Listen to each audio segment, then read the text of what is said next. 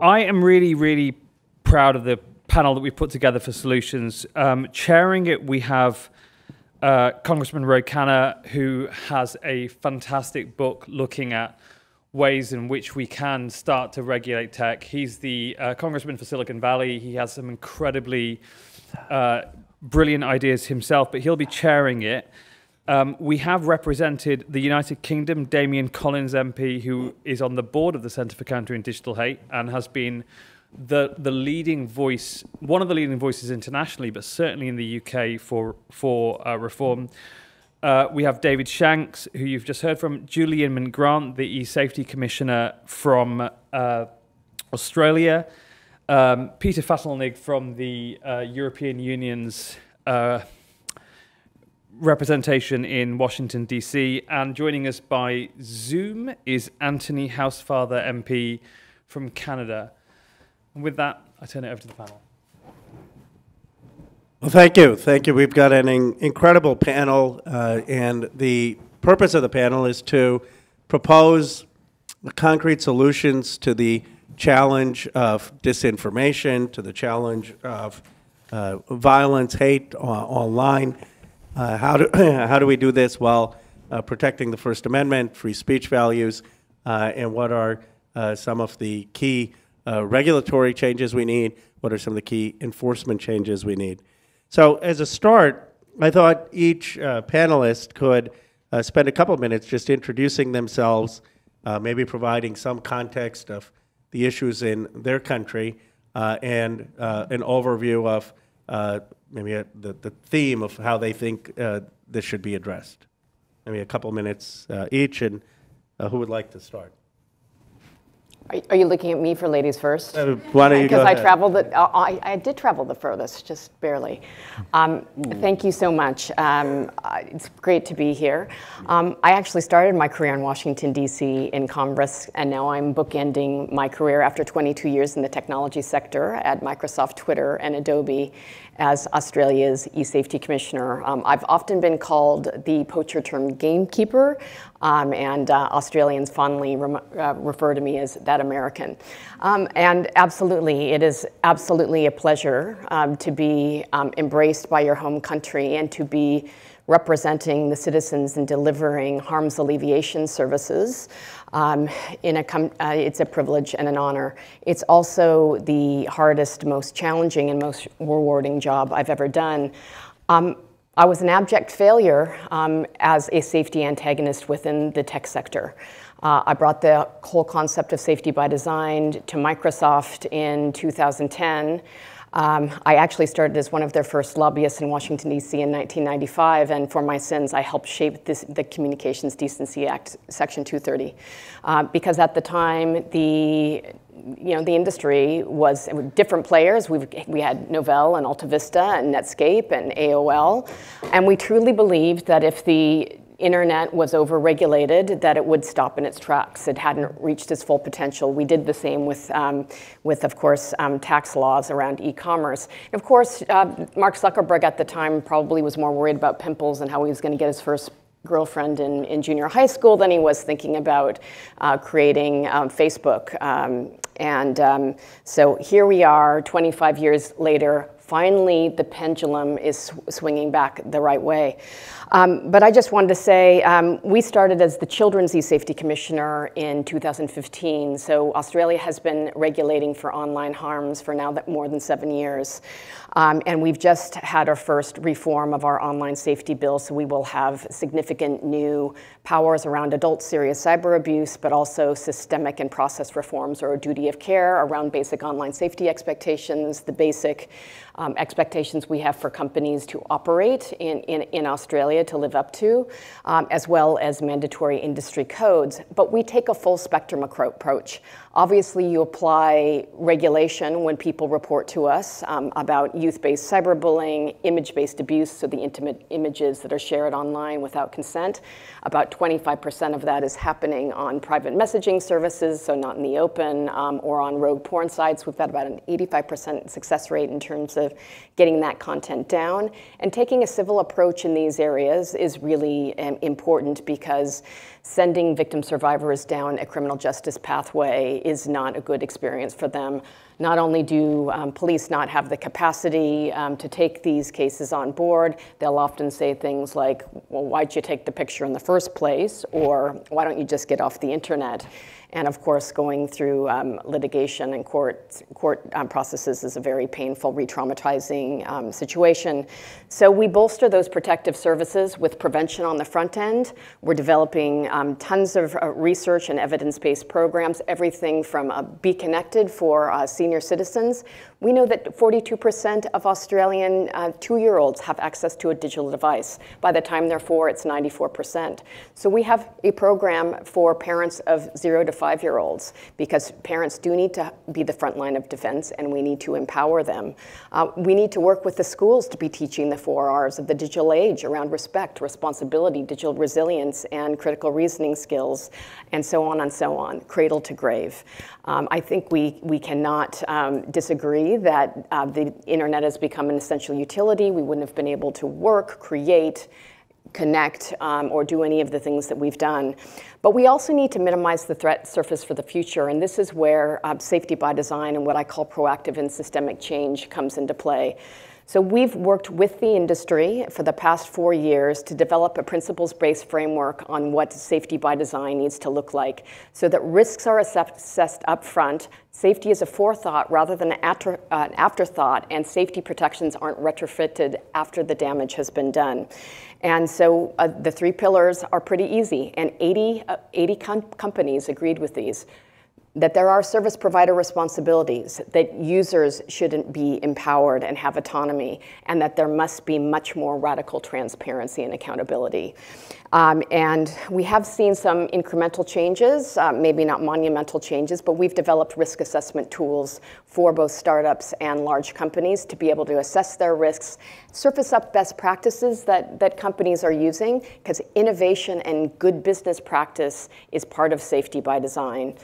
But we're bolstering that with the basic online safety expectations, and within the next 2 months, we'll be able to compel transparency and accountability in terms of where systemic failures are happening. And the 7 years of trends data that we've got from the individual complaint schemes tells us very much where those systemic failures are. Thank you. Thank you. How about we just go right down the line? From me? Yes. Yeah, sure. How do we fix it? That's the question, right? I've forgotten. And a little bit of a background.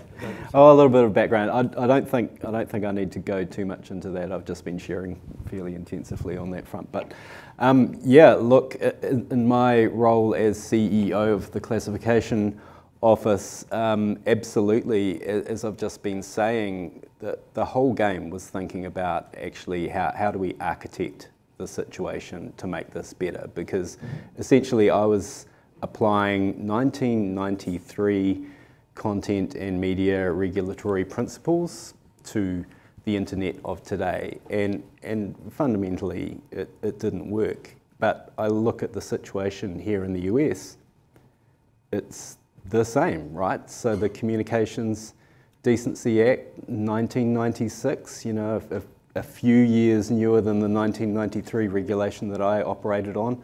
I think Dr. Franks did a beautiful dissection and breakdown of actually what you need to do to fix that prohibition on public liability, to move that section of the duty of care kind of pie. And in terms of regulation, well, obviously we're seeing big moves in the EU, the UK, Australia's moving, New Zealand's also doing a content regulatory review. But in the US, you know, I didn't fully understand all the implications of the DeSouza Act that Congresswoman Trahan was taking us through earlier. And you know what? That sounds basically about right to me in terms of the elements that she stepped through in terms of the regulatory oversight, the research, addressing the transparency and inequities in the system. That's all sensible stuff and moving in the right direction. And I've already talked about the concept of the need for some sort of public expectation in this space, which is all over the map. And some of what I was saying about my story about responding to Christchurch was essentially a public communications story. It's talking to people about what's expected, what's the standard for their behaviour. Well, what about the standard and expectations that apply to these corporations? And the New York Times has just come out with an article today, I think, talking about the ongoing dispersal of the very material that I was talking about. So believe me, I'm under no misapprehension about what my legal determination of that content had in terms of the overall and ongoing grievous effect of this material. But it did have an effect, and particularly in our country, in terms of setting a standard, setting some expectations, adjusting norms and approaches. And I think all of the moves and steps that I'm seeing are really steps in that direction. Mostly, they mostly make sense to me and resonate with us operating our research function as a classification office, which again was a key public communications and understanding tool. So these are all good ideas. My exhortation would be move on them. Do it. Don't, none of these things will be perfect. You will never get a perfect solution to any of these problems. They are deeply complex. But if you move, you will almost certainly make things better, and you will learn from that move. And you'll be able to learn and adjust and go again. And that's the game we're in, given the pace of technological development and change. Thank you. Go ahead. You two had to travel a long way to come here. I had to travel a whole 5 blocks to get there. So I'm Peter Vertelnik. I'm working for the European Union representation here down in DC, and there I'm handling all the digital economy policy. We are a fairly small shop, so sort of I cover a wide area. But the last 12 months, I have been the front person for the Digital Services Act here in town. It was sort of a really good conversation the last 12 months. There was a lot of interest. It was difficult at times, very difficult at many times, I would say, but here we are. Now, the Digital Services Act was just sort of maybe an intermediary step, and you were describing a process actually here. In the European Union, we have actions countering hate speech ongoing since many, many years. So I'm just kind of coming back to 2016 when the first fora were put together, when best practices were developed, as you discussed. 2018, a code of practice was put in motion, and more than a dozen companies are adhering to that. But I heard a very interesting phrase this morning in a panel suggesting that we are still at the stage of begging billionaires. And that really resonated with me, because in fact as well, all what we have done is pretty much voluntary, working with the companies, a bit sort of living off the goodwill they're giving us in this space. And I think the Digital Services Act now sort of puts at least the first step where we have to rise the floor for everybody. And I'm happy to discuss then a bit more where this is going to be effective, but everything has been mentioned. It's all about this transparency, responsibility. I liked a lot. A strong emphasis of the DSA is on researchers' access, because actually we need to start learning. We haven't even done that yet. So this is only, or can only be, a first step which puts us in a direction to understand better what could be the actions we need to take. Of course, we are mindful that we don't want to take away free speech. Freedom of expression is a cherished right in the European Union. Of course, there are economic interests, but I think we can walk and chew gum a little bit. So and this is a little bit what we try here. But I stop here and look forward to the conversation. Thank you. I'm Damian Collins, Member of Parliament in the United Kingdom. I chaired the Joint Committee on the Online Safety Bill, which analysed the UK government's online safety bill before it was introduced to Parliament, which it was in April, and it went through its first big vote on the floor of the House without a vote, which gives you an idea of just how strong a cross-party consensus there is around the need to legislate, to create minimum safety standards, to empower independent regulators with the right to audit the companies for their performance, to create codes of practice and risk assessments for how they moderate harmful content online. And in particular, the right to not just request information, but to know whether all the relevant information has been given, and to go within the companies to get access to information that they need to make sure the companies are complying. So our expectation is the online safety bill will be law by the end of this year or the very beginning of next year. And it's been the culmination in a lengthy process, which I think 2018, I chaired the Digital Culture, Media and Sports Select Committee, and we did a big inquiry on disinformation and fake news at that point, where we said there needed to be basic standards, an independent regulator setting standards in the tech sector, and that went through various government consultations through to this bill now. I agree with something that was said right at the start in the first panel, which is that, well, first or second panel today, which was that in the tech sector, self-regulation effectively means no regulation. You know, you think if Facebook believed in even any kind of basic standards of regulation, they would give their own oversight board the powers they've asked for to initiate their own investigations, but they won't even do that. You know, which gives, you know, they've seen this coming for 4 years in Europe and the UK and Australia, and have done the minimum or nothing to respond to it. They'll wait for the legislation to pass. So it is imperative that if we care about these issues, that we set the standards. And I'll just say finally, I think that actually what we've got at the moment, people raise the freedom of speech issues, but what we have now is we have tech companies regulating free speech based on their terms of service, not the law, you know, and using their get-outs, their freedom from liability, to do nothing about really serious harms. You know, about, you know, harms that are affecting children, you know, harms that are protecting self-abuse, harms that are defrauding people. These are not freedom of speech rights. You know, this is just a basic failure to apply the criminal law as it exists in a regulated environment online, and that I think is what we have to fix. 100%.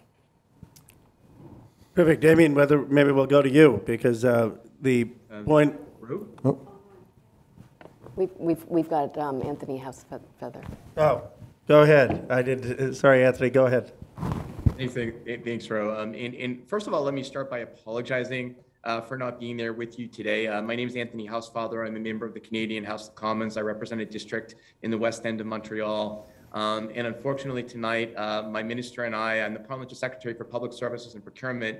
For Americans, there's that weird dichotomy of where your cabinet ministers are also legislators. So I'm sort of like the assistant secretary. We're in the House taking questions for 4 hours, or I would have been there. So to start with, I got into this similar to Julie. I was the general counsel of a tech multinational before I was elected in 2015. When I was elected in 2015, I chaired the Standing Committee on Justice and Human Rights of the Canadian House of Commons, similar to the Judiciary Committee in the US. And we did a detailed study about online hate and came out with various recommendations that were put forward to implement into legislation for the government.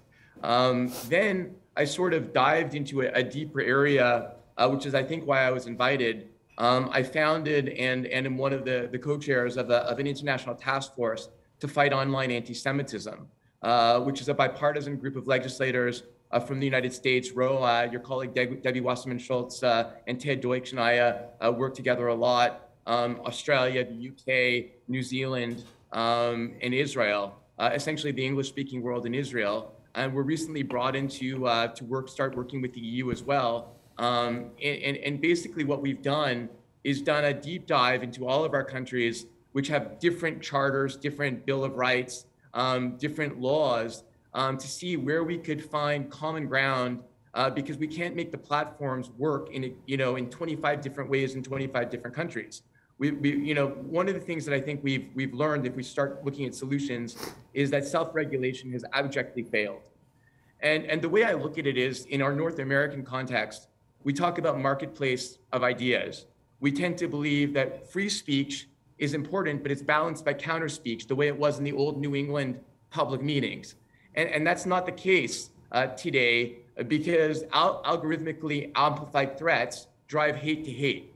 And so you can no longer look at the platforms as being solely able to self-regulate and leave it all to private business. We in Canada right now are looking at an online harms bill, in a similar framework to the United Kingdom. We're still at the consultation phase as we tabled the bill before the last election, and then the election came. There was a lot of criticism from the advocates of free speech and saying the bill went too far. So now we're in a new consultation phase. But you know, in the end result, the important things are having access to data, which is incredibly important for both civil society and for any regulator we put in place. We need to have an understanding of the transparency of the algorithms. We need algorithmic transparency. And I believe we need a regulator. We need regulation and enforce legislation to give the regulator a path to allow them to actually regulate the platforms. And I'll be happy to talk further in questions. Thanks. Thank you. All great comments. I think there was a consensus, or many people brought up the point that self-regulation has not worked. And the question then is, what is, in your view, the essence of the appropriate regulatory regime? And more, if you can also address how would you enforce it? Just having represented Silicon Valley, I can tell you, sometimes the interns may notice the fines. I mean, it's really the nuisance factor for a lot of these tech executives, and they'll fly into Brussels every now and then, but their market share is increasing. They'll forum shop for the right place. I don't think they have dark patterns. I really don't think they view it as a significant obstacle. So what can actually get them the enforcement? I think we have to think of the drivers of the companies. You know, we often talk about if there's a will, there's a way. There's been a way for a long time. There just hasn't been the will at the top. And it's all about leadership. And you know, I remember being at Microsoft. Remember when Windows was riddled with security vulnerabilities. In 2001, he called for the Trustworthy Computing Initiative, and he took every single engineer off every project, and they recoded hundreds of millions of lines of Windows code to make it more secure. And then he set up the Trustworthy Computing division, which I worked in, to continue that work for another 10 years. So if any of these CEOs issued a mandate and said, we're going to make safety a priority, we're going to engineer out misuse, we're going to understand the risks, we're going to build the protections in at the front end rather than retrofitting after it's been done, it can happen. My experience has been that the companies respond to three things: regulation, seriously harmful regulation, reputational damage, and then revenue changes. And we saw that again with YouTube when terrorist content and child sexual abuse material was being served against YouTube videos, and thousands of national advertisers pulled out. They lost $1 billion of market cap in a week, and they changed that algorithm right quick. Mm-hmm. I mean, with the UK online safety bill, there are built-in big fines. So the maximum fine would be 10% of global revenues could be levied. If companies don't comply with the regulator in terms of either responding to the regulator's risk registers or handing over information the regulator's required, then a named company director would face criminal sanctions for that. But I agree, I think public shaming has quite a big role to play. If you can demonstrate bad things that are happening. Often I think the companies have responded to public shaming, but public shaming has occurred because of whistleblowers or investigations or discovery in a court, and that brings new information out. Where we have regulators that have access to more information more readily, then I think that does change the nature of the debate. And I would bring in the competition debate as well. I mean, I thought one of the interesting pieces of research Frances Haugen published, looking at the survey of British and American teenage girls on Instagram, showing that they had heightened levels of anxiety. Well, a significant people in the sample had heightened levels of anxiety and depression from the service, but felt they had to carry on using it anyway. I would say that's a pretty good example of abuse of market power. If you can create a really miserable experience for people, but they can't not use your service because there's nowhere else to go, I would question, from a competition law point of view, whether these companies are too big. Could I add here? I think the factors you have been pointing out are quite clear for drivers for the companies, but the first and foremost, the goal of every regulation is compliance. Very clear. Compliance is what we want to achieve as fast as possible, and compliance on complex issues like this will also require a certain level of cooperation. I mean, certain laws, like the DSA, you just can't throw them over the wall and then say, guys, just come up with the solution. So there will be a process for the next, I'm just saying now a year, but it probably will be longer than a year, the process of how do we get from where we are into full compliance. And that's not necessarily that during that period, big fines are not going to help you. I mean, there is a certain natural speed with which things can change in companies. You referred to recoding 100 million lines of code. I mean, so I think we should also be mindful that this will be a lift for everybody, for the public sector, for the companies. Though I fully agree, you know, without the carrots and the stick, it's not going to work. So a good stick is always a useful thing in every legislation. Otherwise, you're not taken serious. If I could chime in for a sec, I think one of the issues here is there really needs to be an international holistic approach. I mean, holistic is important. It's not just going to be legislation that enforces the powers of the regulator that'll make things work. There has to be cooperation from the companies, but we also have to understand from you know, a financial perspective, the company cannot be asked to be doing different things in every different market. And we need to work together, I think, a lot more to establish how the regulators way across the world, at least across the English-speaking world, in order to prevent companies from saying everything is too difficult. And I also think, just to throw in my other point on this, I think we need to be, you know, careful in criminal content. What hate posts that are criminal are one thing in terms of giving legislative powers to a regulator, you know, to heavily fine, to imprison if you don't take it off. There's a very big difference between what is then not criminal in a country versus what's criminal, and we have to have a careful distinction between that. I think, Anthony, you raise a very good point of, you know, that too long there was a divide and conquer with, or industry has been able to drive, you know, doing certain things in this country, doing certain things, or let's say the minimum in whatever country they have been active. I think there's a real obligation on our side now to get together as well and say, look at us here.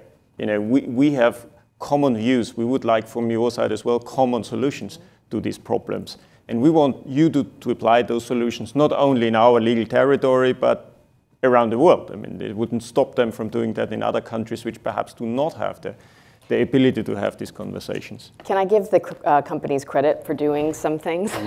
Because you know, we run the individual complaint schemes, and the way the schemes work is for at least for youth-based cyberbullying and adult cyber abuse, the child or the adult has to report to the platform first. We're not here to be the content moderators of the internet. The most expeditious way to get that content down and their responsibility goes to them. But what's realistically happening is that things are falling through the cracks. They have high volumes, they don't understand context and culture, they outsource their content moderation to Romania and to the Philippines and to Texas. And you know, one of the first cases I dealt with was someone not understanding that showing the image of a deceased Indigenous person was deeply offensive to their culture. So we are bridging this inherent power gap, but I have a 90% success rate, a compliance rate with the major platforms on youth-based cyberbullying, because they don't want that content either. And because we have a legislative threshold and we issue a regulatory investigation, it has to be seriously harassing, threatening, intimidating, or humiliating. I've had Instagram get off violent fight videos in as little as 12 minutes. So they can work with us. I've got an 85% compliance rate with taking down image-based abuse. They're all overseas targets. But what we need are more pincher moves, and this is why we feel that we've got a vested interest in explaining what we do and how it's working so that we can bring people along, so that we don't have a regulatory splinter net. And one of the things that we want to do is set up a global regulatory network, just as there is a global privacy assembly. We can do some capacity building, but this may help us be on the same trajectory. Well, I think these sort of dialogues are really important between different governments, and the sort of conversation we're having now. I think if we said let's do nothing until we all agree, then if I was a tech lobbyist, that's what I'd be lobbying for, because then nothing will happen. But what we'll see is that, I mean, we will learn from each other. You know, Australia brought in its legislation on compensation for news companies. Canada's looking to do the same. The UK as well. I would imagine in Europe, you know, people will look at the online safety bill and the DSA, and if, you know, we think one piece of legislation is doing better, then we'll say, well, can we make one more like the other? Because we'll look to raise standards together. The other thing I think will be interesting, in financial services, you know, we have legislation that covers the globe. America has the Foreign Corrupt Practices Act, we have the Bribery Act in the UK. So British and American companies are held responsible for what they operate in anywhere in the world. I don't think it'll be acceptable here in tech is if we created legislation in Europe and North America, and yet Facebook, say, or YouTube allowed something to happen elsewhere in the world, it was a clear, flagrant breach of it. For them to say, oh, well, it may be banned in America or in Europe, but it's not banned in South America. You know? I don't think that would be acceptable. And I think that would be another way of looking at how do we, outside of the global north, how do we help raise standards for global companies that are headquartered in the global north? I would strongly agree. We need a coordinated approach, and fines, they are largely symbolic in this context, but they're a powerful symbol. And you know, I think a point needs to be made that I think you do need a regulator that you are looking at to manage all of this.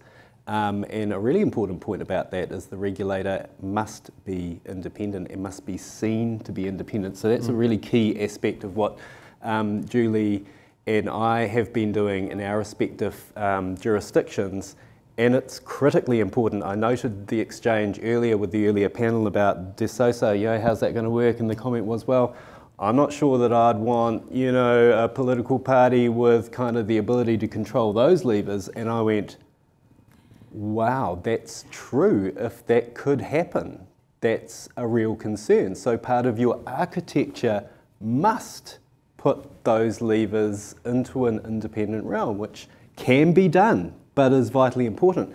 And in terms of, you know, industry kind of willing to work with a regulatory system, I mean, I think one thing that will not work for sure is the traditional regulatory approach where you lay down the law, you set out the parameters, and then there's no further interaction except to go, oh, we're now prosecuting you for breach of regulation. That will never, ever work in this space, I can guarantee it. But you know, our experience in New Zealand, we introduced a regulatory regime in relation to streaming content.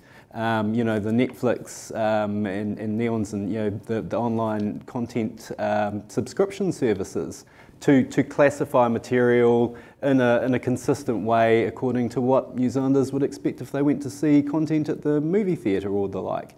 A relatively simple move, but it's surprising how complex these things can get. But the point is, I was thinking, wow, how is an Amazon going to react to having a regulator in New Zealand with 7 million people, you know, setting down a requirement? And you know what?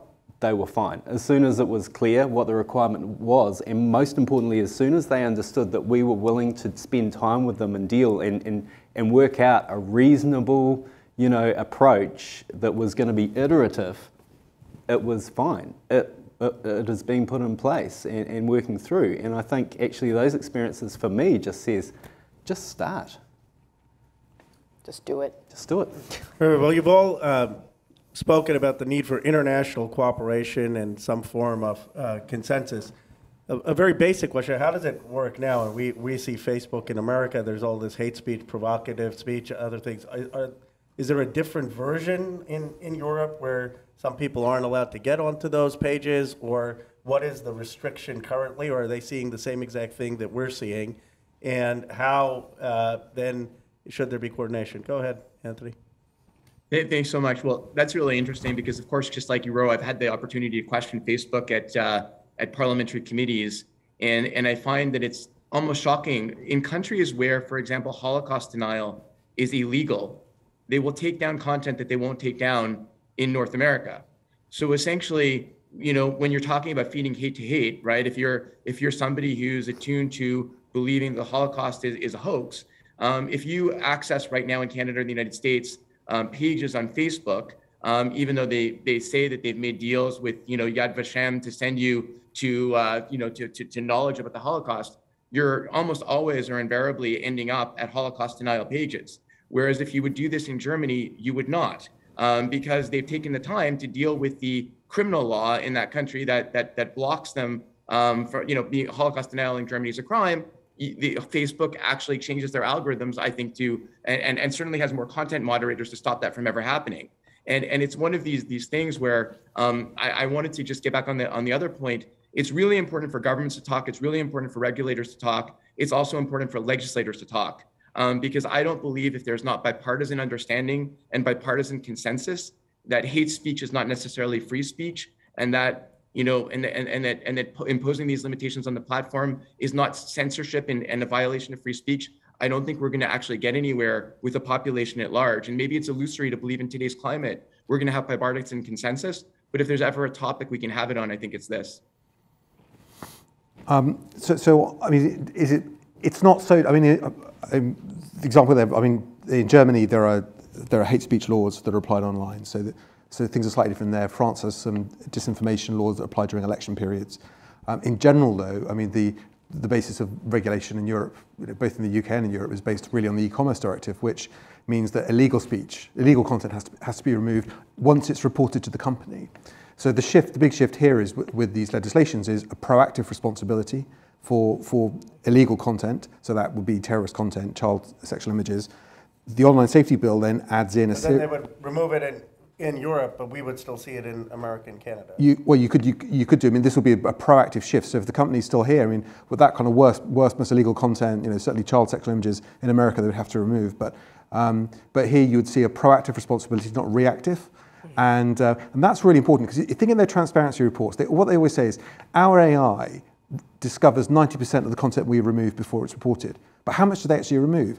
So 90% of what they take down, but how much is that? Now, according to Frances Haugen, Facebook engineers believe they only take down 5% of hate speech on the platform. So they're congratulating themselves for taking down 90% of the 5%, and we don't know anything about the rest. So, and every time you ask them about this, even the people they put up in the hearings, they can't explain what the transparency reports actually mean, or won't commit themselves to any figures about them. So the shift you would see, I think, with the new regimes would be not just on this illegal content of child sexual images and terrorist content, but on other offences in law, where we have race hate, for example, we have legislation on race hate, we have court cases where the threshold has been established for what it is. You then see proactive responsibilities for the companies to remove that as well. And the role of the regulator will be to understand whether the companies have effective systems in place to do it. And if they don't, the companies have the choice of either creating those systems or facing the wrath of the regulator. And so I think you could see, whilst at this moment in time, what you see in Europe and America is relatively similar. By this time next year, it could start to look quite different. Absolutely. I was just going to say about that data, the Facebook also won't tell you that content that they removed, the 90% has been on there for 2 years, and that it's been unshared 1 million times, and it's been seen. So this is what our basic online safety expectations and the transparency notifications we're going to start implementing in August will look at. We will be able to ask very precise questions about how they're either tackling specific issues like recidivism of bad actors onto platforms, how they're tackling volumetric attacks, whatever it is.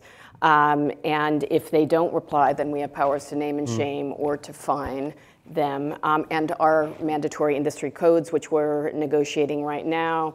It's been very interesting because I have a red line around proactive detection and removal of illegal content. And I'm getting pushback on, why does it have to be proactive? Can it be preventative? And I'm like, well, if it's preventative, then it's status quo. It's what we're doing today. And I'm not interested in having codes that aren't moving the bar and raising safety standards. Same thing about detection. They're wordsmithing. Well, we don't need to detect it. If you're not detecting that content, then you're letting it live there. And just applying end-to-end encryption is not going to be your answer either. Just because you turn off the light doesn't mean you should be absolved of responsibility. So we've got to stop them worming out of these type things and be really, really, as regulators and those that are developing the policies know how they're trying to game the system. Because I hear all the time, oh, we're leaning into regulation, but really what they mean is we want you to regulate us the way we want to be regulated, which is very little. I get both of you in, but just to push the analogy, I mean, so could you see a world where, let's say, Americans get to hear from Donald Trump on Twitter and Facebook, but Europeans don't? They do use some geo-blocking now, but I don't think that is the answer. And this is what I thought was really interesting about what Marianne Franks was saying. Freedom of speech isn't the same as a free-for-all. And our legislative threshold around serious adult cyber abuse is that I have to prove serious intent to harm an Australian individual, and it has to be menacing, harassing, and offensive in all cases to an ordinary reasonable person, which is a very high bar. So what we're targeting is not political speech, not defamation, not harmful, even offensive speech. It's that speech that veers into the area of serious harm doxing and cyber stalking and death threats and the like. How can you say that is a suppression of free speech? In fact, I think it is elevating free speech, because what I saw every day at Twitter was it was meant to be a great leveler to promote voices, but if you don't protect those voices, then you're suppressing them. And online targeted abuse, we know that those are indigenous, identify as LGBTQI, are women, are of diverse backgrounds. They're 3 times more likely to be targeted than a white European male, sorry. Well, I think there is a slight danger that the whole debate becomes focused on, should Donald Trump have a Twitter account or not, rather than saying... Every debate in America. Is that, I can understand why it's a big debate, but it's saying, actually, okay, what about protecting children? What about, stopping people from being defrauded? What about stopping the promotion of self-harm and suicide, which these aren't really freedom of speech issues. This is about basic human protections that we have in law already.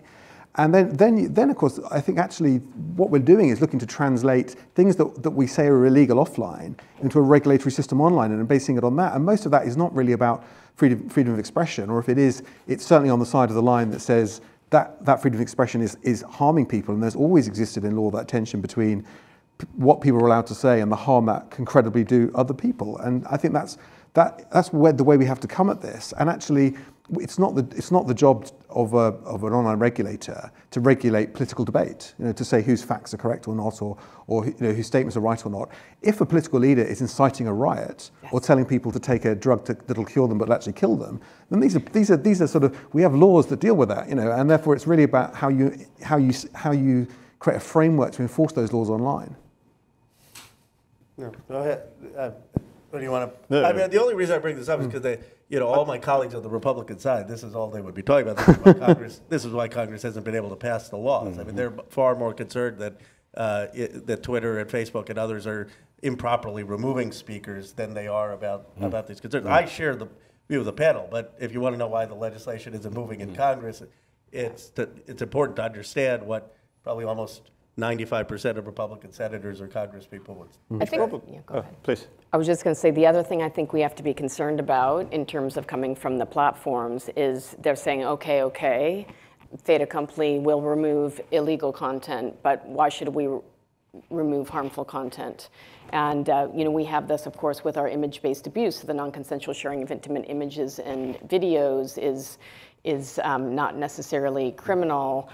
We had an investigation which the New York Times did a story on a site called Sanctioned Suicide that was operated by some very, very bad people. And we were able to block it. A child who was 18 years old learned how to make a potion and killed himself. So it wasn't a hypothetical harm. An Australian had actually died.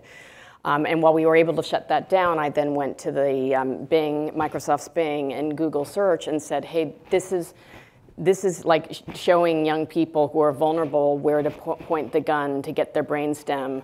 This actually has a chat that encourages people to go into the light when they're very vulnerable. This is incitement to suicide. Can you please de-index this? And they said, well, no, we just put a mirror up to the world. It's not patently illegal. We just put a mirror up to society. We don't decide what's right and wrong. So again, now there's been congressional hearings. We now have law. In our new law, we can compel delete. We can send link deletion notices, and we can also compel the app stores to deplatform the Omegles and the Kicks of the world that we know have been used to groom young children and are violating their terms of service, but they're not acting on them. So there is a lot of responsibility up and down the stack, and there are a lot of players that may not be, Facebook is getting a lot of the limelight here, but there are a lot of players that are engaging in malfeasance. Just look at Apple. In 2019, Facebook submitted 21 million reports of child sexual abuse imagery to NCMEC. You know how many Apple? 8. 8. You can't tell me with 1.2 billion handsets in the world and iMessage and iCloud that they only had 8 instances of child sexual abuse material. So in the 3 years where I've asked them, what are you scanning? Are you scanning? This is your legal, why aren't you sending more to to NECMEC. They said they decide what is child pornography or not, and they can't tell us whether or not they scan or what they scan because we might use it against them. So I certainly plan to. Information asymmetry, right? That's the thing. Yeah.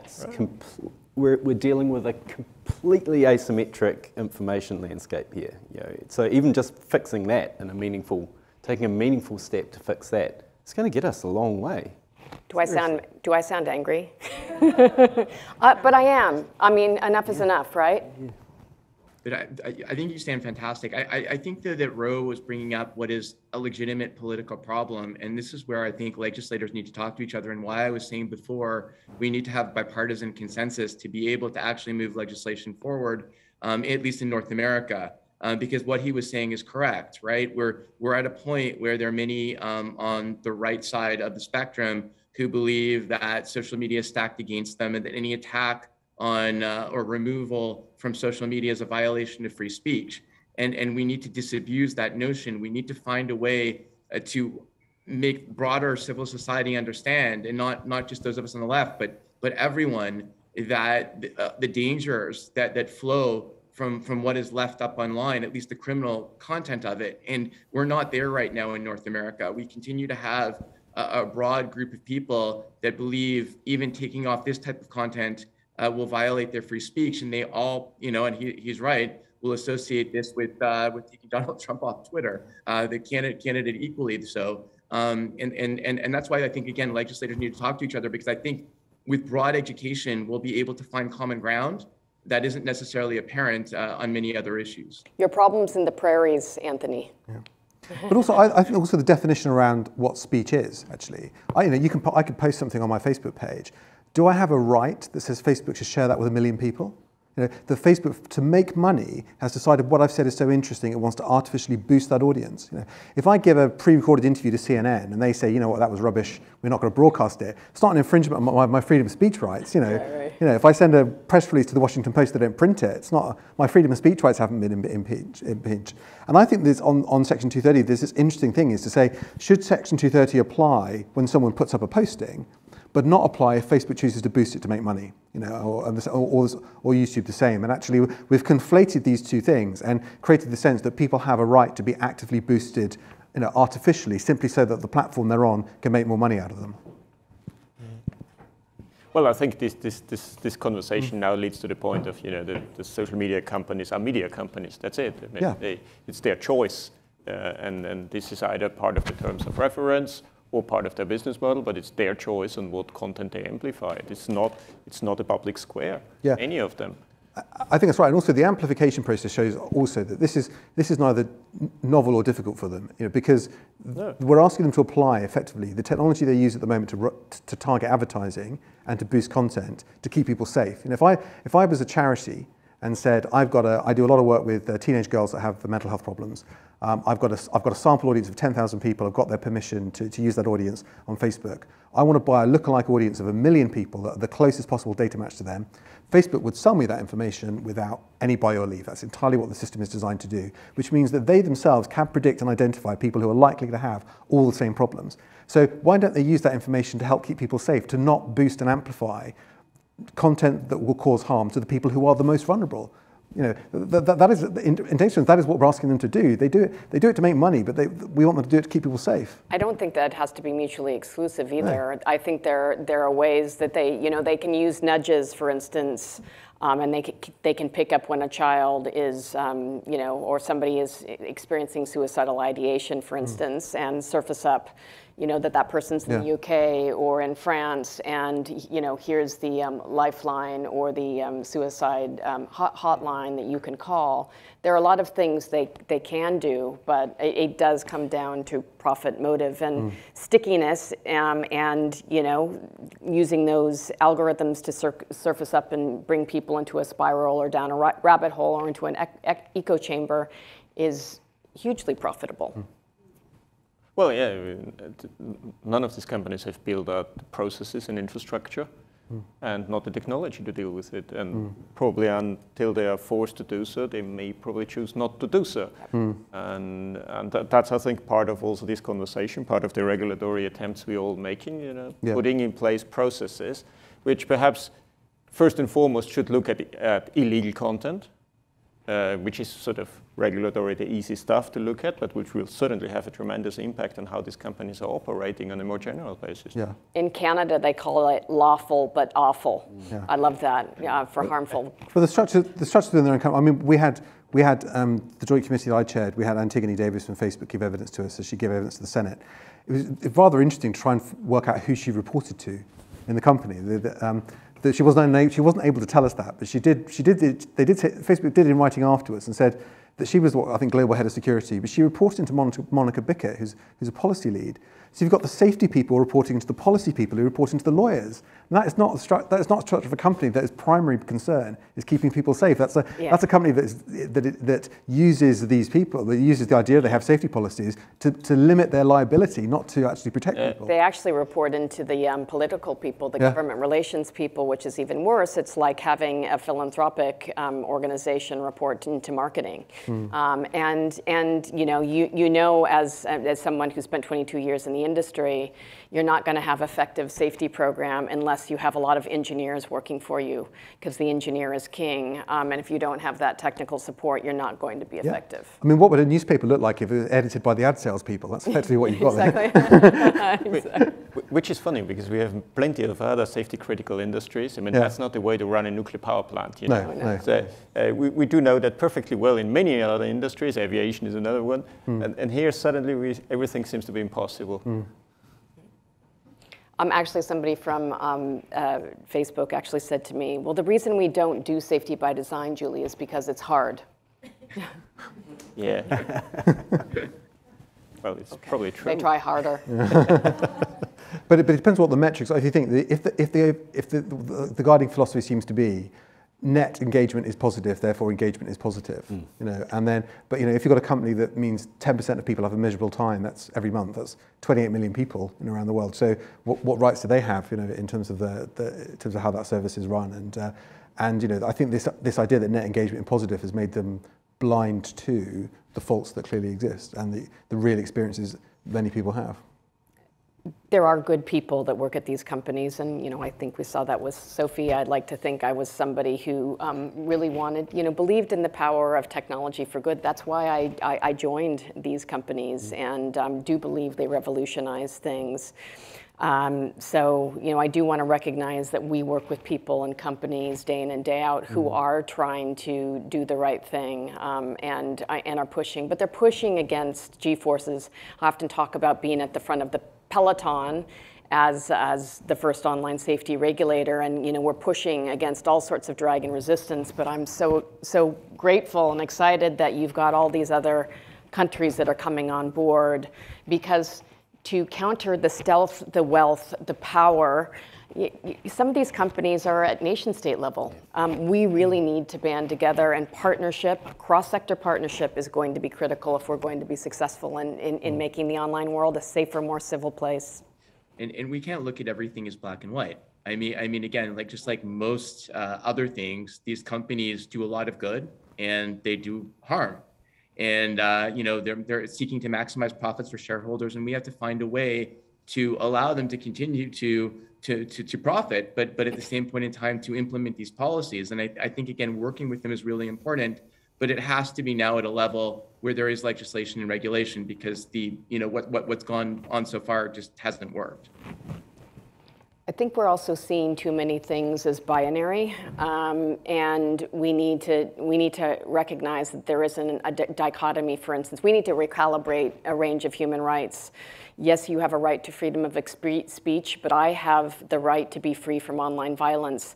Yes, crypto zealots, you have the right to, to privacy and data protection and security, but children have a right to dignity, and not have their rape, torture, and abuse on-shared millions of times with groups of pedophiles. So we've got to have this recalibration and find middle roads. Was that inflammatory? No, I think as a panel we went rogue some time ago now, and I think everyone wants to ask a question. I'm far too British to host a panel of politicians because I will never ever interrupt.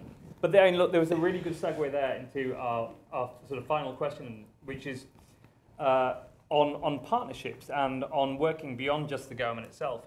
What are the questions for the civil society organizations in here?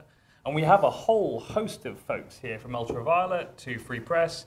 We had Colour of Change and the Global Project. But how does civil society partner with governments and regulators as part of an effective strategy for addressing online harm and misinformation, and as a counterbalance to executive power and to technology company lobbying? And I mean, specifically, we're thinking advocacy, education, research, and insights into the online environment, but happy to take additional thoughts as they may come up. Maybe just one thought. There are many things. You asked a dozen questions, I realize. Choose one. Yeah. The last 12 months, when I was out there on the road sort of talking about the DSA, the first argument I have heard, everybody started the conversation. Yeah, but this is going to stifle innovation. I mean, we all have heard that a million times, and of course you get over that. But I think there is a point here in the sense that we have sometimes we have not been able to show well where innovation actually comes in as the solution. Mm-hmm. Because a lot of these regulatory approaches need a lot of technology to implement it. And there are plenty of companies out there just waiting now, not waiting, actually started developing on reporting tools. I mean, of course, none of that will be developed by the big guys. This will be all small companies who have good ideas of how that can be implemented, how that could be run. So there will be a lot of innovation sparked. We have seen that before. I mean, I'll just give you an example on the GDPR. Plenty of people have been innovating around that, and there's a lot of technology being developed just to implement that regulation. And we will see it here as well. So in that sense, it's more maybe a driver of a new kind of innovation, and just taking us to a new level. And I think that's where civil society also comes in, because plenty of that has to be sort of maybe demonstrated or shown or highlighted from stakeholders that this is possible. This is not a difficult thing. I think we need to make sure that we don't see disintermediation of these safety tech startups and content moderation platforms. We've already seen Discord acquire Centropy. We've seen Two Hat was just acquired by Microsoft. We saw this happening 20 years ago with the antivirus vendors and the anti-malware vendors. You know, the big operating systems and platforms sort of suck them up. So we need to be thinking about that. But I would just say we don't do anything and cannot do anything in Australia without the advocacy community and with the NGOs. In fact, we have a grants program to NGOs that work in the online safety space because we want them to bring innovation. We also want diversity of thinking. We want specialized agencies working with us to co-design youth-based content, called content, indigenous content. You know, we're working with even the ABC, which is like our PBS, on social media self-defense programs for journalists who are women and are of intersectional backgrounds, because women in the spotlight are 70% more likely to be targeted with misogynistic, racist, and homophobic online abuse. So we need to understand the vulnerabilities, and this is what civil society brings to us, and we need to work with them towards solutions. Yeah, I think the research and analysis from civil society groups is really important. When we had the joint committee hearings on the online safety bill, I mean, there was, you had the Epilepsy Society coming forward with evidence about how people with epilepsy are being proactively targeted, flashing images with the intent of causing them a seizure. You know, that is not an issue that was looked at until that society brought it. Yeah, and until that was brought forward, that was something that we could look at as part of that bill. The children's charities, have done an excellent job as well, highlighting the impact on children, to try and capture research that shows what the real experience is online, what people are really seeing. And Imran, I'll spare your blushes, but I think the work CCDH has done, actually analysing, live issues like the Disinformation Dozen report, saying, well, tackling anti-vax disinformation is difficult. Well, it's quite easy if you recognise there are 12 people in the world who are principally responsible for doing it. And that sort of research and analysis has been invaluable, I think, in helping us understand the issues and the scope of what's required. And thank you for the metaverse research about finding harm in every 7 minutes. I guess one thing I just want to say is we have to remain future focused. And if we're not learning the lessons of the Web 2.0 world and thinking about what hyper-realistic, high sensory experiences, teledildonics, networked sex toys and haptic suits, and we predicted, we do some tech trends and challenges, that rape by default was going to be a problem, and then Nina Jane Patel, one of the beta testers, in fact experienced that. So there's going to be heightened everything, including heightened harm. And so if we don't get ahead of this now and be thinking about building safety, privacy, and security by design into the blockchain, which will be immutable. Does that mean child sexual abuse material and harassment content will be on a public ledger for everyone to see in perpetuity? There's so much hype that goes into the building of these new business models and the metaverse. We're not thinking about how we alleviate harm in these worlds. Yeah, make no mistake, the trends just drive the stakes higher and higher in this space from here, for sure, guaranteed. In terms of the role of civil society, what I would say is as a content regulator engaging in this space, my office was at its best when we were listening rather than asserting an expertise or a view or an objective. So when we engaged with communities, when we engaged with faith groups, when we engaged with survivor groups, when we engaged with experts on suicide and depression, when we engage with Māori and Pacifica communities, women suffering the misogynistic hate and issues that we've been hearing about. A big part of my office's function was to put in place age restrictions and advisory warning notes for children. And I said, well, have we talked to them?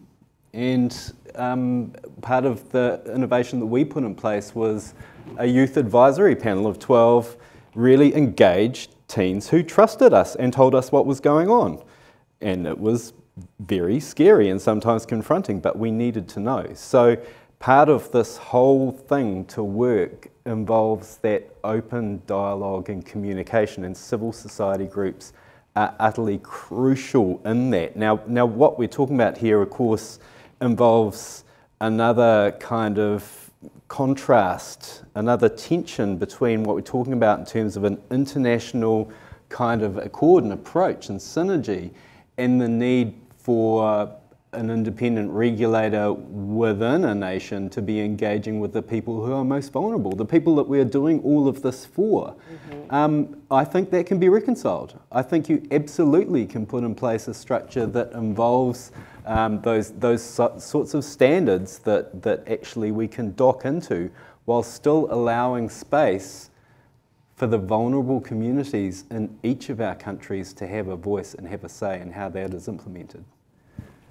Just another thought. I do believe that another very important aspect of civil society is to be recognized as trusted reporters by the platforms in order to report hate content online. It's proven very successful. And secondly, going back to the idea of education, I have to say that as a legislator, it's been civil society more than anything else that's educated me with respect to what is actually happening online. For example, whether recently ISD did a really interesting presentation for us on how across all of the platforms, the letter Z, which is the Kremlin shorthand for the Russian invasion, has been weaponized by supporters of QAnon to present an anti-Semitic between Putin's war and the conspiracy movement's theories about overturning the results of the 2020 presidential election in the US. Like, there is so much that I as a legislator learn from civil society, which will help me make better laws and better policy making. And I think that without civil society, we would not be educated in terms of legislation. Thanks. And we've got one final question. We've got a tiny bit of time left before the end. So just a sort of a minute or two from each. But Question 5, if time. What are the next steps? What actions will you take when you go home? Damian. I'm out.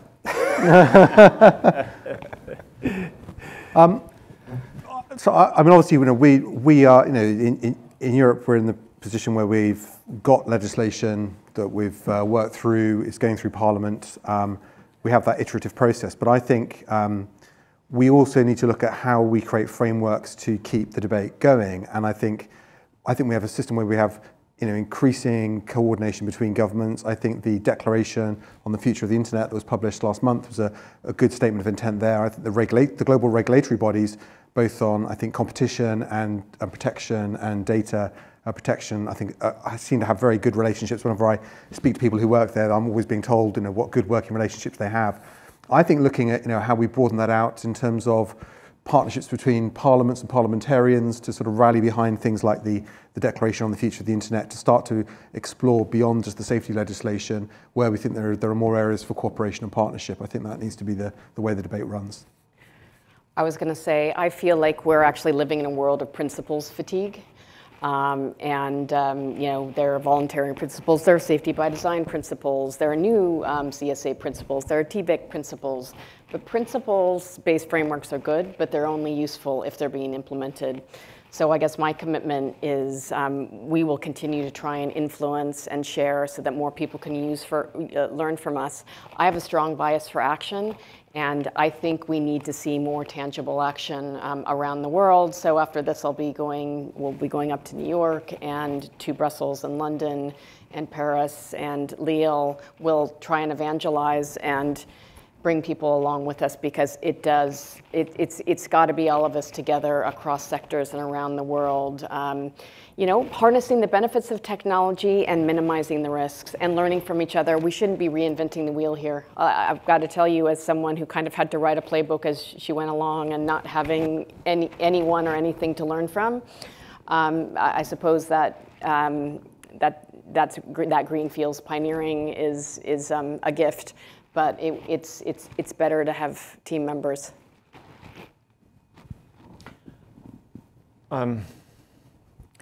Interestingly, when just a few weeks ago the Digital Services Act received its political agreement, so it will enter into force in September. Don't quote me on that, but sort of that time frame should be feasible, it seems. There was a change made in terms of who is going to be the enforcer for the very large online platforms. And the Commission proposal didn't propose the Commission, but the Member States, and in particular the Parliament, said, no. We want one enforcer, and it's going to be the Commission.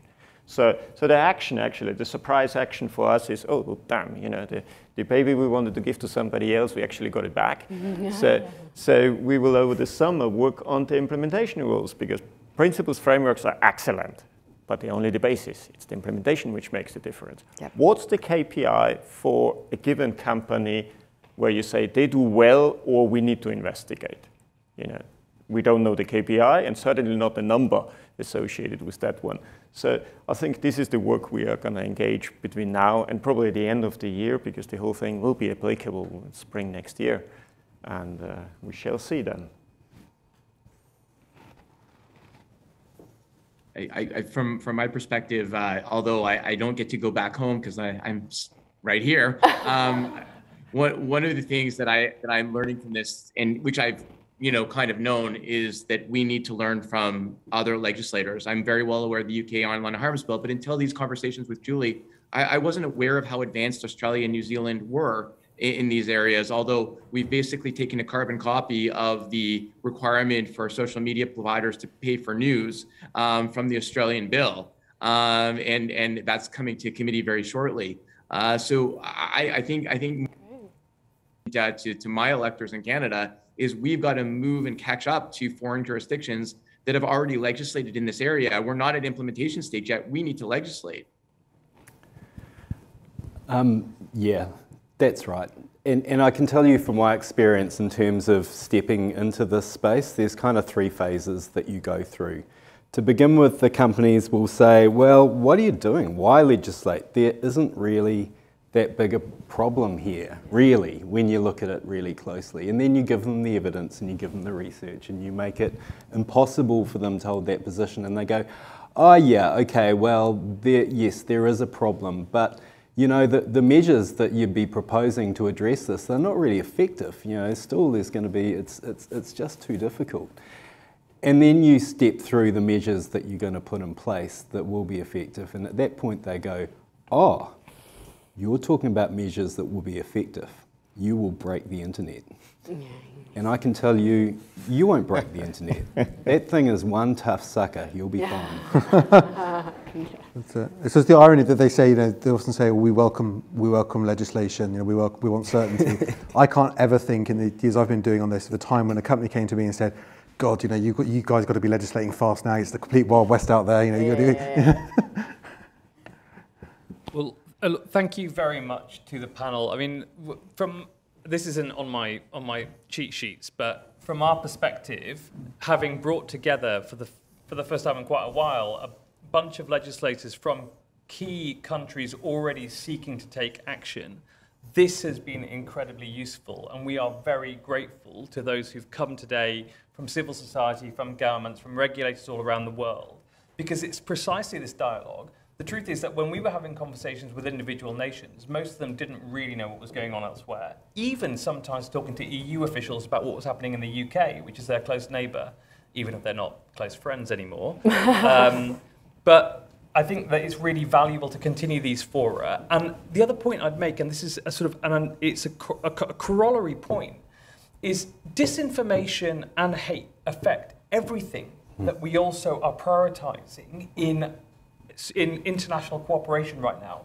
We work on climate change at CCDH. Climate denial is being distributed through online networks at a phenomenal pace, reshaping people's perceptions of the climate crisis. If you care about sexual and reproductive rights, if you care about a whole raft of issues, counterterrorism, counter-violent extremism, and making sure that when we discuss those issues, a component of it is allocated to disinformation and the role that social media plays, so that we build that cross-sectoral as well as intergovernmental cooperation and consensus around both the situation analysis and what we're going to have to do to start to deal with it. I think that's terribly important. And you know, CCDH, that is the model that we've chosen as to how we operate. So we're here to help. We're here to provide the evidence that you need along the way. And we're very, very grateful indeed. So once again, thank you so much to our wonderful panel. And yeah.